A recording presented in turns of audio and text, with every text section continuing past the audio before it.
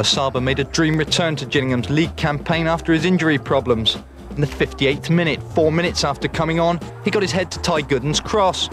It turned the game completely, and travelling fans had barely stopped celebrating Asaba's first when he was back again.